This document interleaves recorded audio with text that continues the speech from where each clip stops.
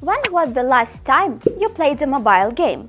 Was it just to procrastinate, or you had some goal in your favorite RPG that you hoped to achieve? That doesn't matter, because let's face it, in 2021 literally everyone has some kind of time killer installed in their smartphone. From this video you'll get answers to the following questions. Why do you need mobile game app development in 2021? What game should you create in 2021?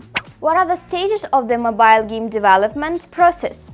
How to find a developer to create a game app? Let's get to the essence of it. Oh, and one more thing. If you like the content we prepare, subscribe to our YouTube channel so that you won't miss anything in the future.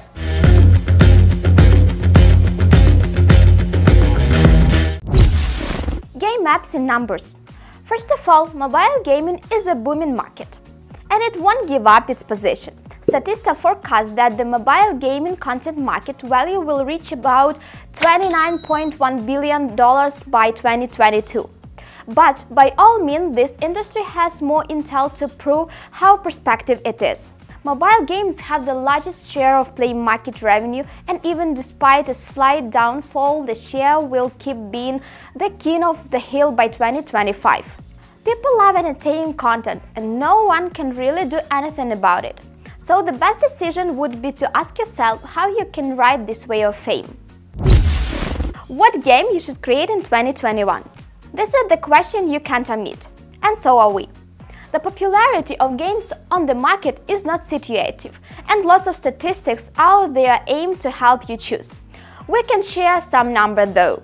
So, if you haven't made your choice yet, Microsoft advises you to take a closer look at puzzle games. Their share on the market is 22.9%.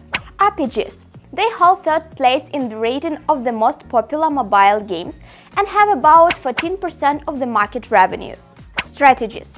The profits made from these kinds of games are 13.36% of all mobile game industry profits. According to eMarketer, an average user spends about 3 hours a day on their smartphone. 11% of the time is spent in some kind of mobile game app. So, if you want to hop on this train of success, you better start now. Mobile game development process. Game development is divided into 3 main stages: pre-production, production, and post-production.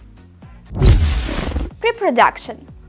This is where every project starts. Basically, a mobile game development company starts its job with pre-production. It defines what the game is about, why it should be made, and what it takes to create it.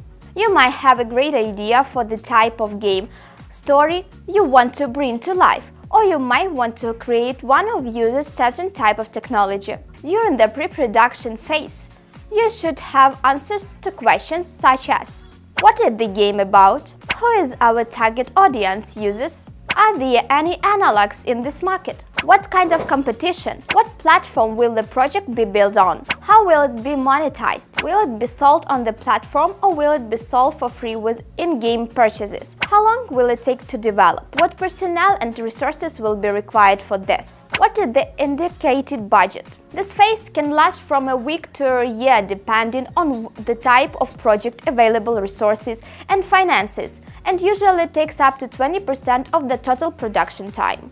Now the promised essence itself. Firstly, let's figure out what technologies you should use for mobile game development. We at Microsoft recommend Unity, Spine2D, and C#. They work well together in terms of mobile development, and we will talk about this in more detail. Unity for building a game app. Unity game development is a popular engine and has a big community. Why does this matter to you as a businessman? That's simple. If your Unity developers are stuck with something, it would be much easier for them to figure everything out just by addressing Unity's community. Create support helps a lot when something unexpected happens. The engine is also extremely flexible, and the Unity game will launch on any platform, iOS or Android, it doesn't matter. Your player will be able to enjoy the game even on their Mac if the Mac has OS on board. Jokes aside, if you want quick development that will have good quality, this is your best shot. Spine2D for building a game app. This is an animation tool that can be used with the Unity engine to build an impressive game with vivid animation that will wow your user. If you have lots of game assets, this should be the #1 choice of your game designers. It helps with the creation of detailed animation and optimizes game assets. So with Paint 2D, your game will have better and more detailed animation. And as much as we love old school games, pixel animation doesn't always deliver. C# for game app development.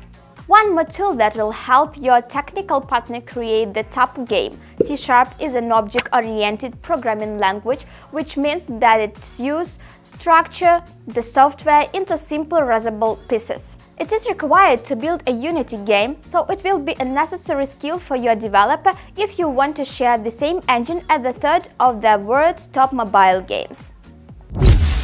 Production. In the process of developing a game, you need to go through several stages. Prototype. This is the initial trial of the game, which takes place during the pre-production phase and is detailed above. Some games may never get past this stage. First playability gives you a much better idea of the look and feel of the game. While far from final, placeholders are being replaced with better quality assets and illustrations are added. Vertical slice. The vertical slice is a fully reproducible sample that can be used to present your game to studios or investors. A vertical slice from a few minutes to half an hour allows you to see the game firsthand. Pre-alpha. Most of the content is developed during the pre-alpha stage. There are several important decisions to make during this phase of the game's development. Content may be cut or new elements will need to be added to improve the gameplay. Alpha. Game complete, which means that all major features have been added and the game can be played on its entirety from start to finish.